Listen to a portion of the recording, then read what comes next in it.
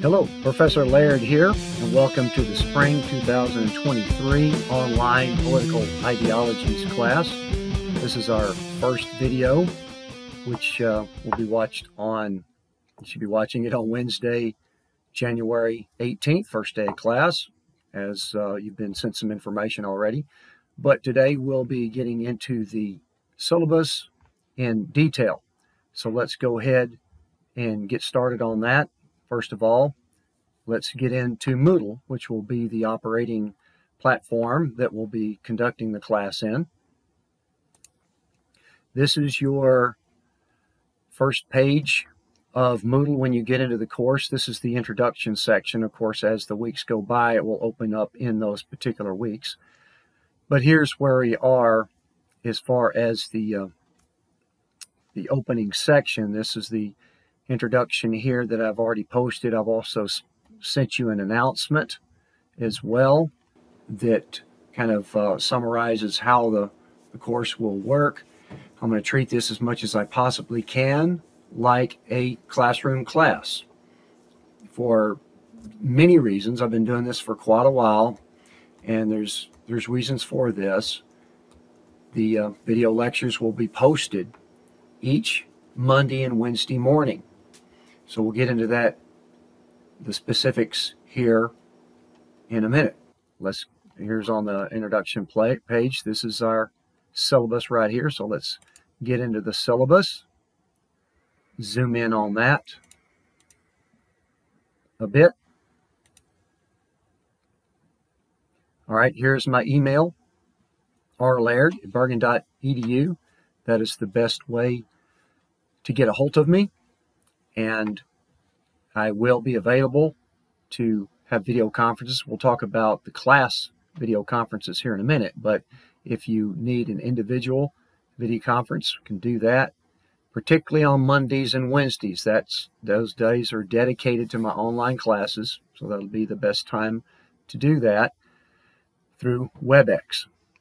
There's the help desk. If you're having any difficulties at all with your equipment, with the getting into Moodle, figuring out how to negotiate this online class, call the help desk as soon as possible. Keep me informed.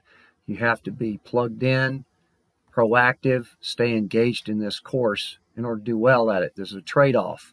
You're getting the convenience of having this online course where everything's a little bit more condensed and you don't have to drive to the class, but it's actually putting more burden on you to stay engaged, be proactive, and keep up with this material. Otherwise, you're not going to do well in the class. I can't stress that enough. So keep that in mind, because I'll probably stress it a few more times. Now, this class will be focusing on the ideologies that have dominated world politics over the past couple of centuries. Now, there's no prerequisite for this class, but it would be, I guess, probably beneficial if you've had an intro to politics or an American government class prior to this, to give you a little bit better foundation of the process and the system of government. Here we're going to be focusing on the political ideologies. Now, as far as the textbooks go, the primary textbook for the class, I'm showing it here, Political Ideologies and the Democratic Ideal by Ball, Dagger, and O'Neill. This is required. Most of the lectures of the class, as you'll notice when we look at the schedule here in a minute, most of the lectures come directly from this book for the most part. Now, I've got several supplemental lectures that are interspersed in between, as well as other material that I've gathered over the years, but this is the primary guideline, and if you read this book, you will be well ahead of the game and know more than, very much more than the average person about political ideologies. The other book is optional. I would highly recommend it, particularly if you're a political science or a social science major, because this book is chock full of very well-known, famous, landmark, infamous, whatever, essays of some very prominent philosophers, thinkers, politicians, whatever. It's just crammed full of really good readings. Now, the reason why I'm saying it's optional is because The ones that I'm going to assign to you for a discussion forum or for part of the class assignment, I can post them on Moodle, and then you can read them off of Moodle. But I would still highly recommend that you add this book to your library, because this book would be timeless. It's got articles that go way back, all the way to Plato and Aristotle. So, and we will be reading several of them in the class. Now, another thing that we will be doing in this class, I will be posting, like I said, these supplemental articles. You'll want to keep up with current events, world politics. This will be beneficial to selecting your paper topic that we'll go over here in a few minutes. Another thing that's very important, particularly to your paper, is that we will learn about peer-reviewed academic journals. They are so important that I even have my own acronym for them, PROJ, peer-reviewed academic journals. This is where the studies, whether it's biological, environmental, political studies, they go through the peer review process, and they're published in these journals. You have access to thousands of these journals and hundreds of thousands of articles by being a student here, so that you'll have access to these to use for your paper. And we'll get into that a little bit more later on. Today I'm just going to touch a little bit on the paper assignment, but then we'll cover more on that as we go. But introducing you to peer-reviewed academic journals, the importance of them, how to find them, that will be part of the course as well. Now, as far as your online course of participation, this is the most important thing that you'll need to soak in for today's video. This is not going to be a self-paced course. You have to keep up on a daily basis. You can't just expect to sit around for a couple of weeks and then peek into the course and see, okay, what did I miss? I'll catch up, no big deal. It ain't going to work that way. Sorry about that. The way that the course is designed is that the video lectures will be posted each Monday and Wednesday morning. They'll be posted by 7 o'clock, usually earlier. You will watch that video all the way through in its entirety. Once you do that, then you'll be able to go to the discussion forum for that day that may be something fairly simple for you to respond to that could pertain to that lecture or pertain to a general idea for that day's lecture.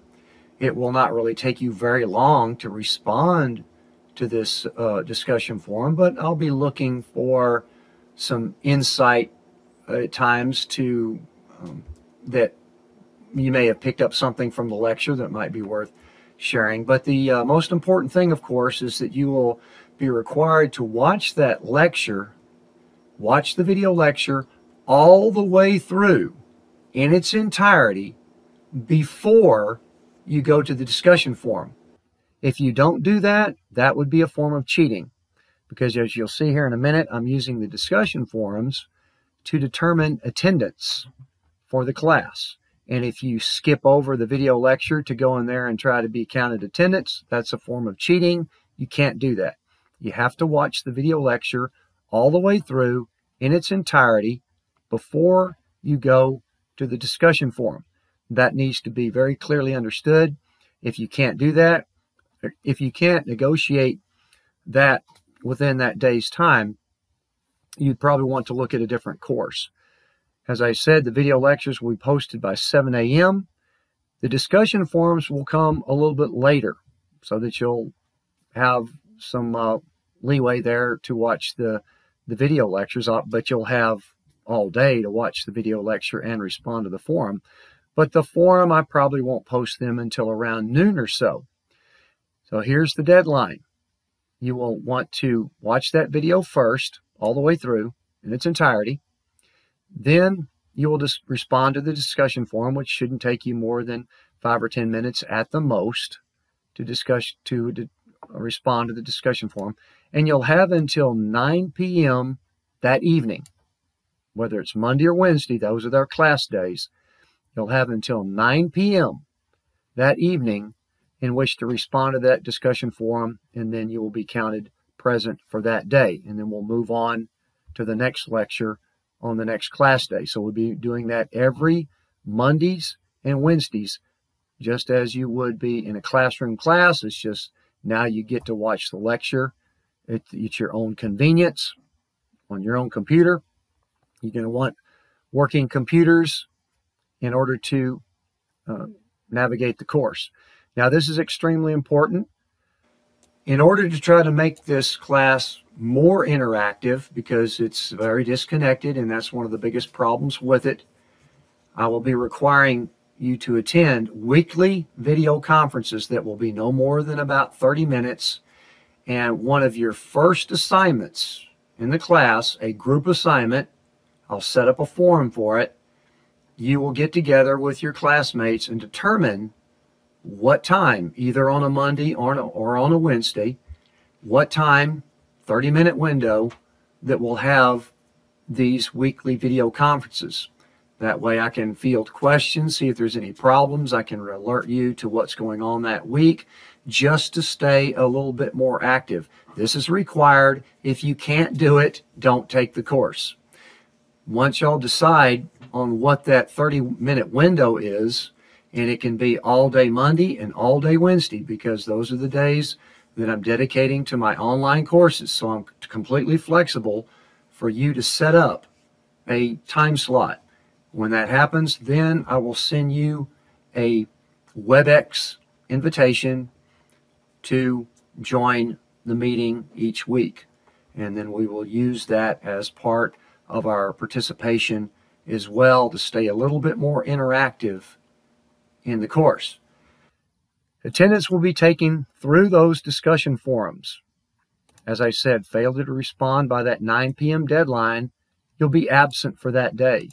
Now, just like I would be doing in a regular course, if you miss the discussion forum, you're absent for that day, that will be 5 points deducted from your attendance grade, just like I would in the classroom. If I have a classroom class, people that are absent, it's 5 points off. So if you miss 3 classes for the entire semester, your participation grade stands at a baseline of 85. I'm going to do the same thing here.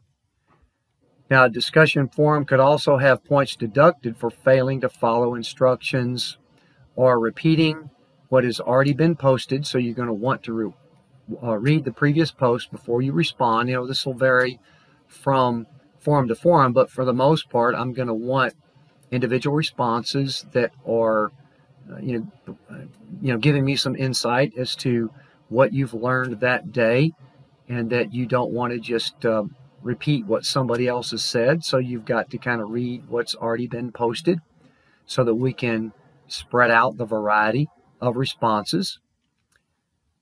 Now, obviously, you'll be counted absent if you don't watch that video lecture all the way through before responding.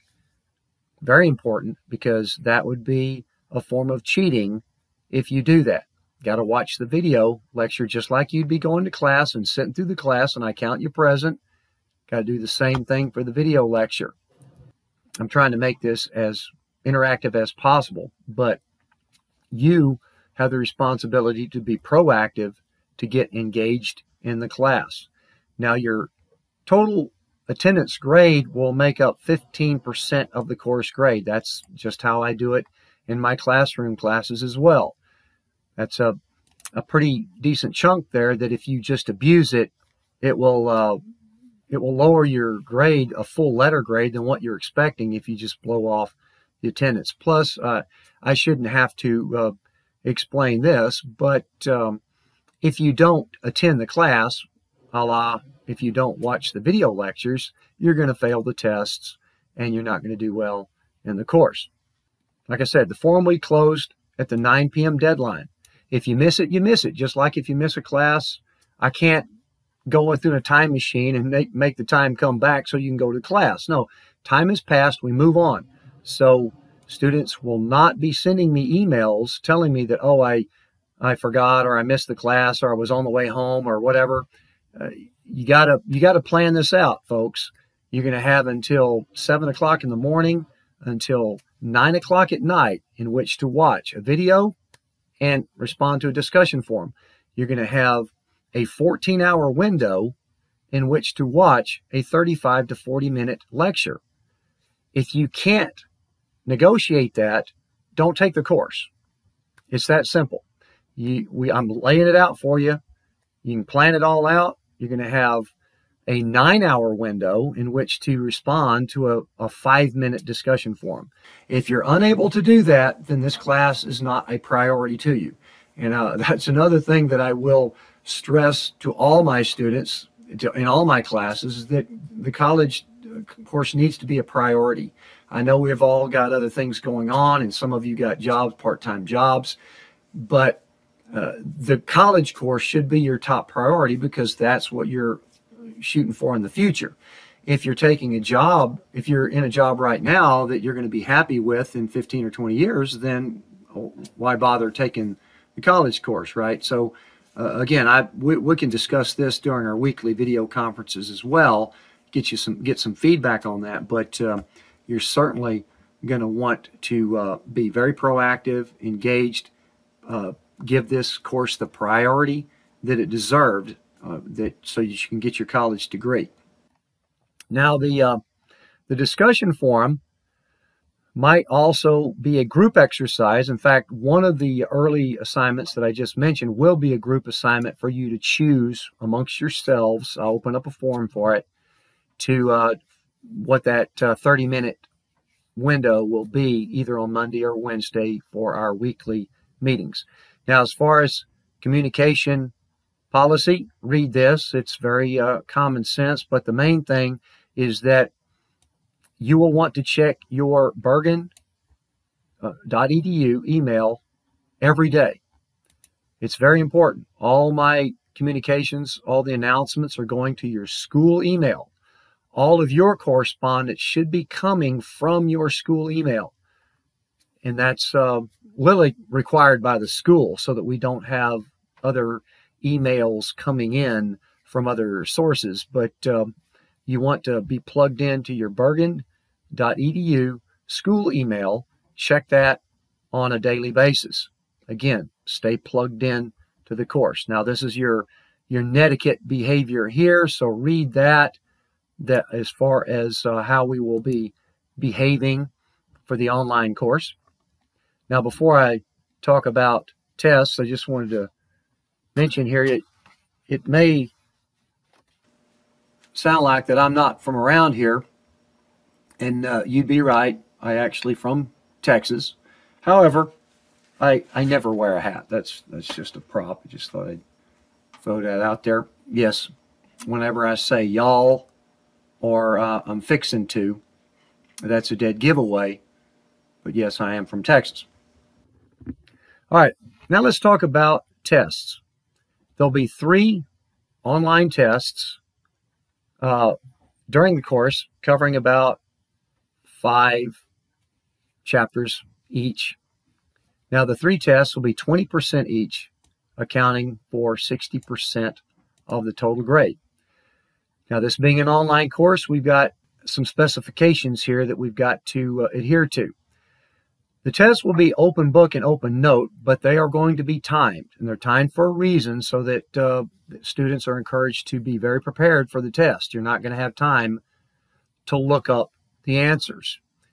You'll have 35 minutes to complete that test in one sitting. As I said, you'll need to be prepared, and I'll provide a study guide for you that will help you prepare for the test in order to focus in on the main points that we discussed for that particular section.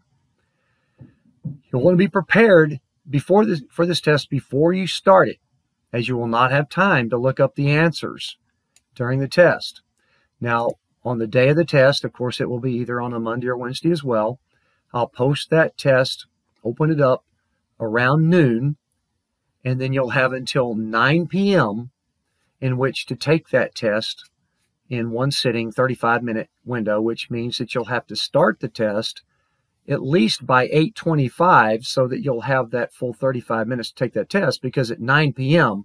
the test will shut down. Now, as you're taking the test, it will be on auto submit, but you'll want to pay careful attention to your answers and make sure your answers are submitted.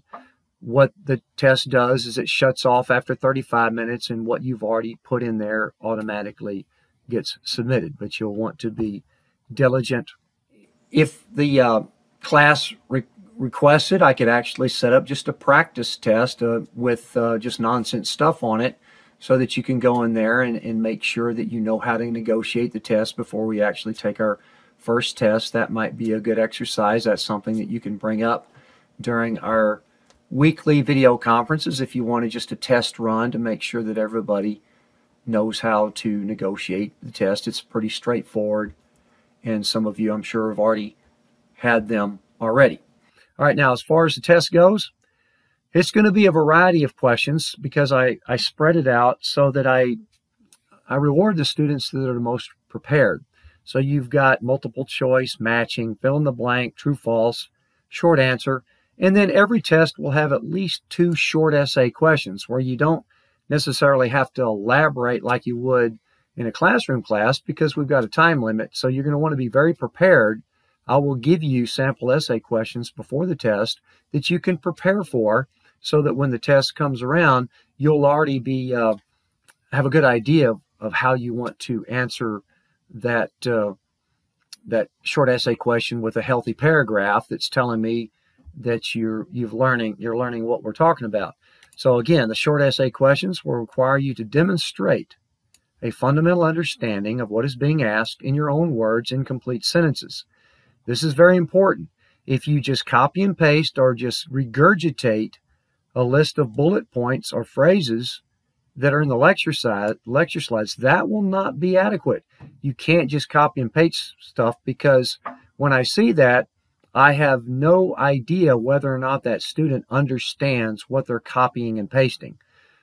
So this is why it's extremely important that you not only watch the videos in their entirety, that you take notes during the videos, because taking notes will give you a more full preparation for the test questions, because that's what you're going to want to do on the tests, is give me a fuller answer that demonstrates that you've watched the video and that you understand what we're talking about in class, rather than just copying and pasting and regurgitating phrases and bullet points on there, because that's not telling me that you understand what you're pasting there. So taking notes will help you to give fuller answers on the test as well. As I said, don't copy and paste anything. Taking notes will increase the information a student has available to them for their test preparation.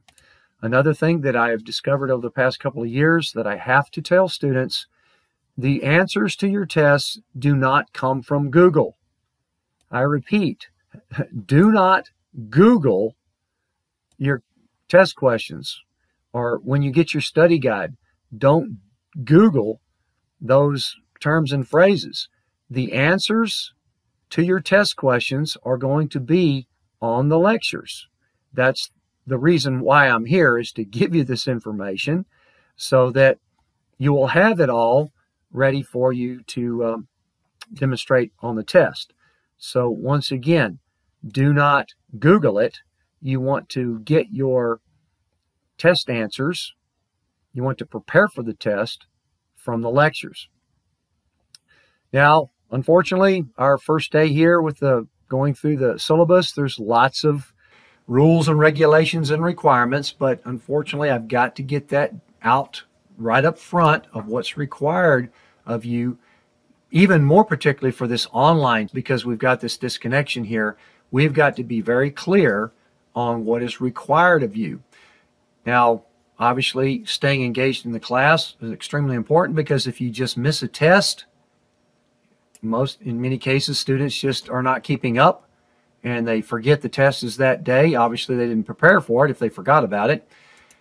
But if you just don't show up for a test, just like in the classroom, if you don't show up for a test without any prior notice, without any communication whatsoever, that will be a 0. And there's just no makeups from that. You've got to be paying attention. You've got to be proactive.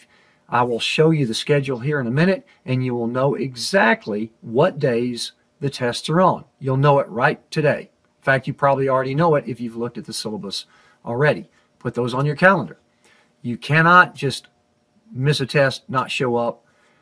Once I grade the test and post the answers to the test, usually before the next class day, obviously that would not be fair to the other students for a student to be able to go in and take that test, and you're actually rewarding that student for not keeping up or not paying attention. So that's just not going to happen. So you're going to have to be proactive in that as well. Now, as I already kind of mentioned here, there's no makeups or extra credit or extensions on any of your tests. I'm trying to lay it out to you that you've got some a little bit more responsibilities on your end in order to take this online course. So that's why I've got to get this out up front. Like I said, grades will be available with feedback typically before the next class day. Now, if you have accommodations, you need to get those to me as soon as possible.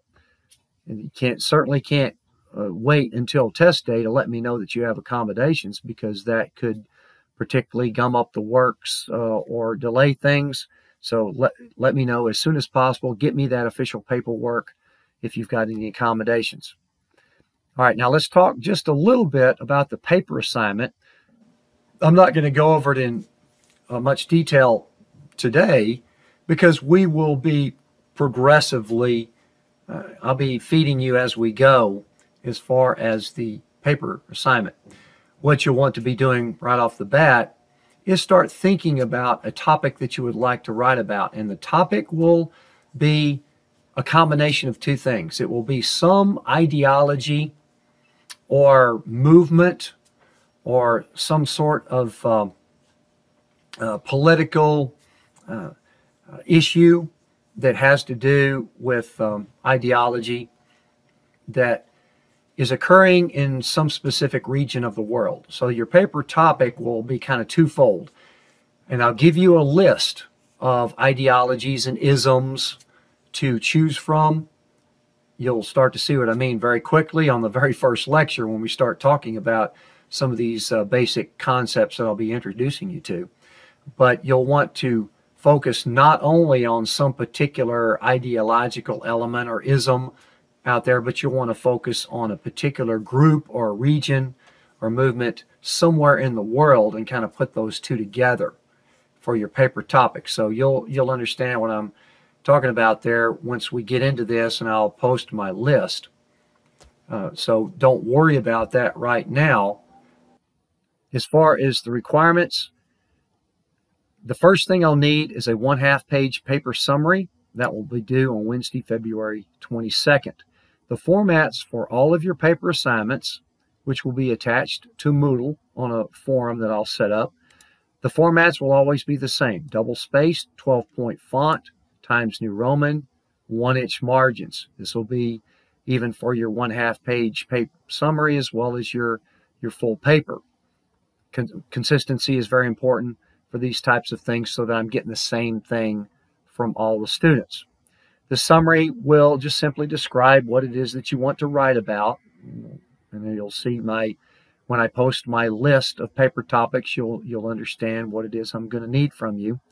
You'll also be useful to include one credible news source in your summary there that has helped inform you a little bit about that topic to kind of get you started on it.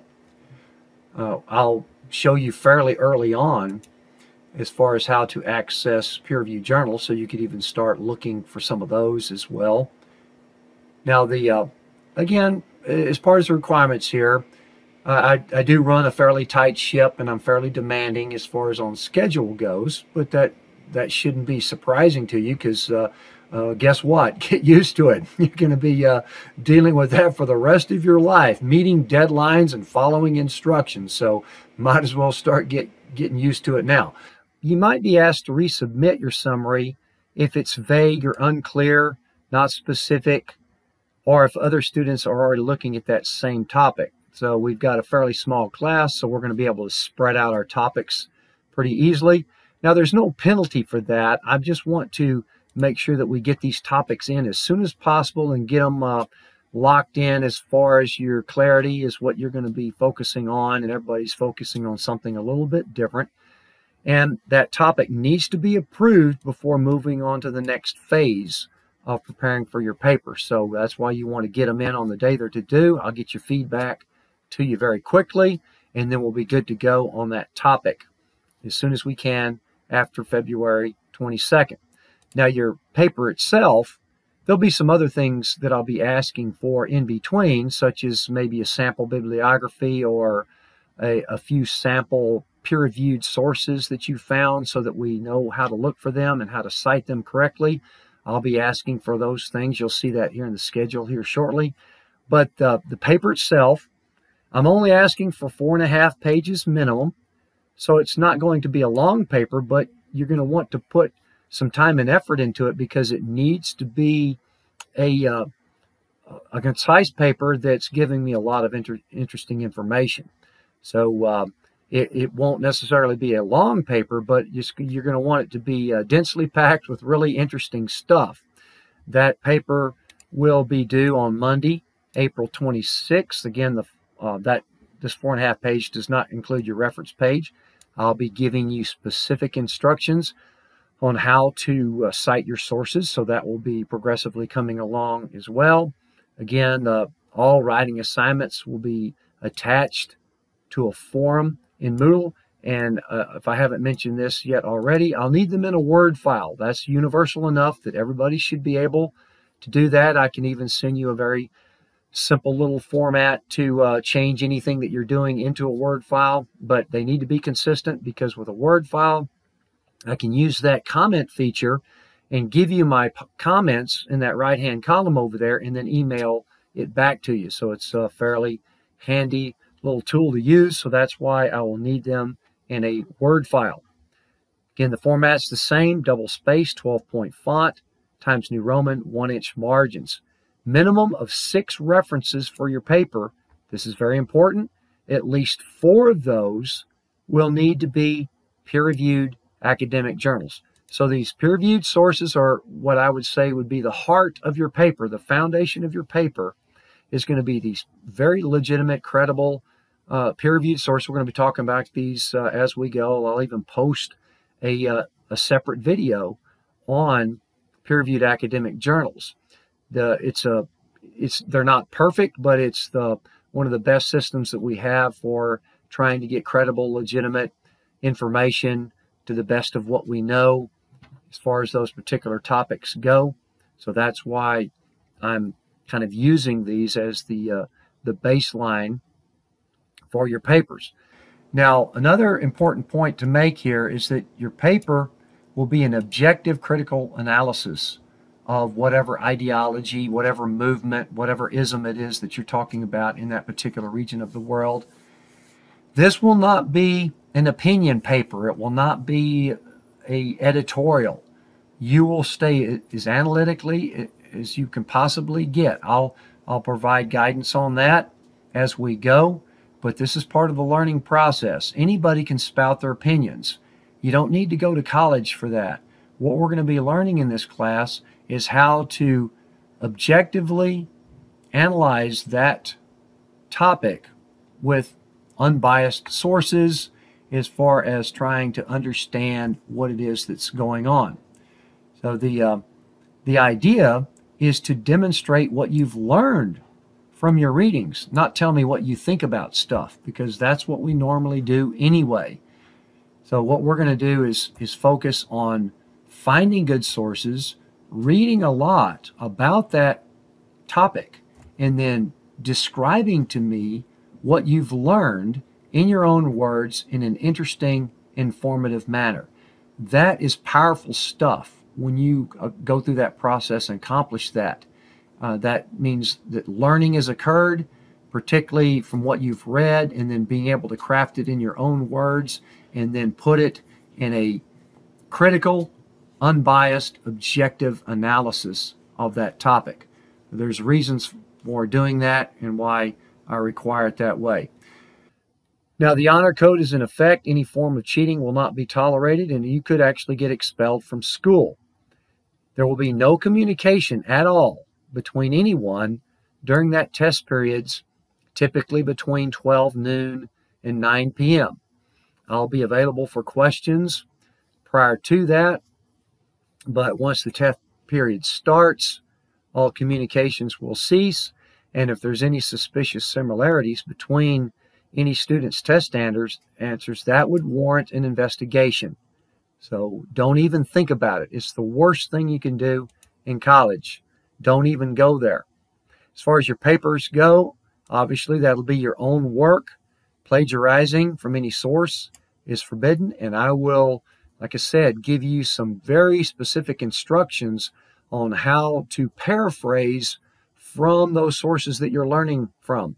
And then I will actually show you how to cite your sources. You want to cite your source, well, obviously with quotes, you want to use those sparingly, but I will show you how to cite from your sources that you're paraphrasing from, as well as to cite your quotes that you're using to help enhance your narrative there. Do not copy and paste under any circumstances. Now, as far as the grade breakdown, as I've said, the tests are 20% each for a total of 60%, and there's no extensions, no makeups, and no extra credit on any of the tests. That's extremely important. That's why you've got to keep up, pay attention, be proactive, stay engaged in the course, watch the videos all the way through, take notes, be prepared for the tests. The papers are 25% of your grade, so that's a pretty healthy chunk of your grade there, and that's why you want to put a good effort into your paper and make it interesting, make it informative. There will be late penalties incurred if you don't turn it in on time. Obviously, I can't accept it on the last day of class.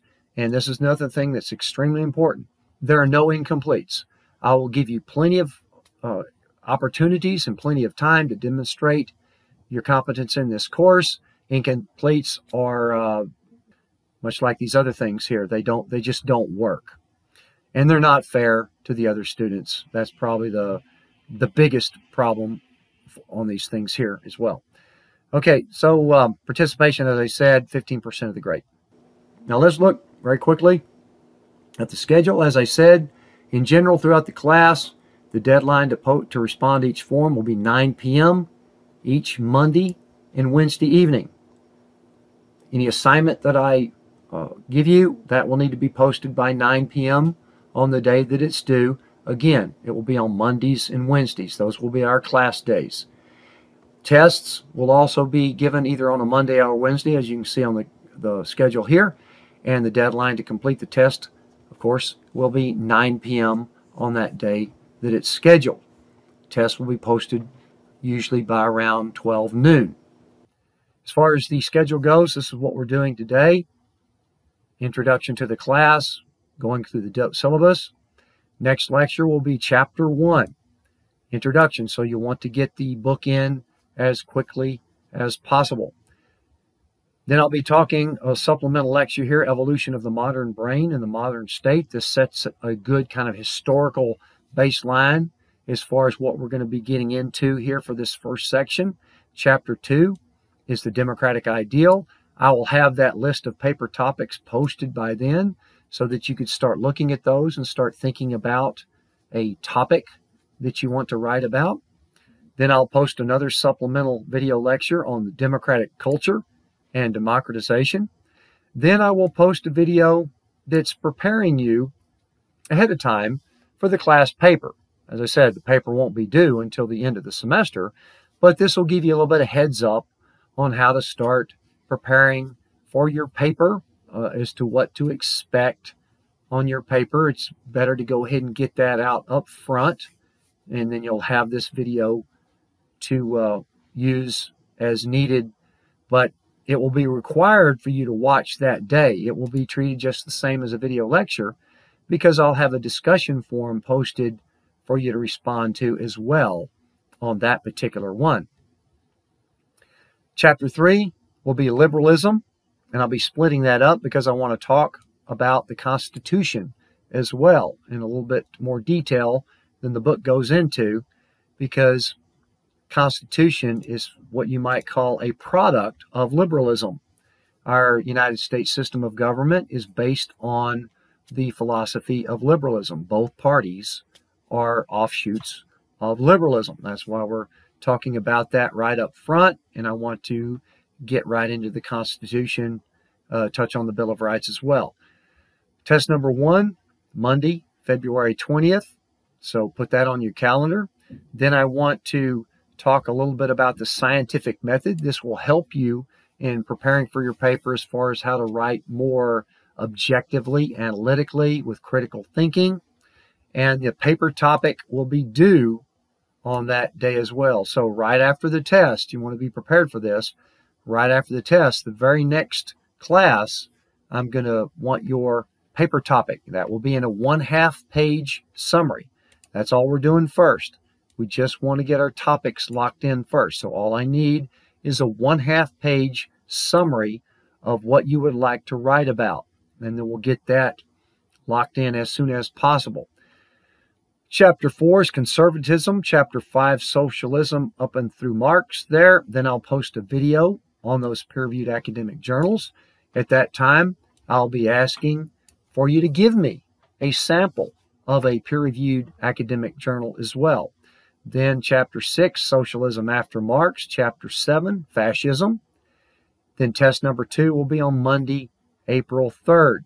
So put that on your calendar. Now the final section of the course, as you can see, I've broken them down into thirds. Be looking at Chapter 8, liberation ideologies. Then I have a supplement on the politics of identity. Chapter 9 is ecology as an ideology, looking at environmental issues that have political ramifications. Then I want to post a short video on finalizing your paper, because it's coming up at that point.